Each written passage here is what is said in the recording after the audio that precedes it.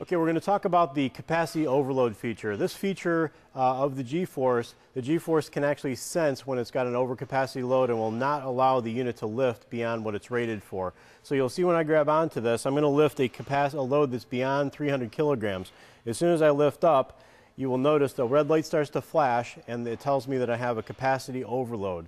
At this point, I cannot travel upward any further. It inhibits any upward motion. It will allow me to travel downward until the load is actually unloaded, and you can see now we're unloaded. Once I let go of the handle, all I need to do then is re-grab the handle again, and I can start all over again.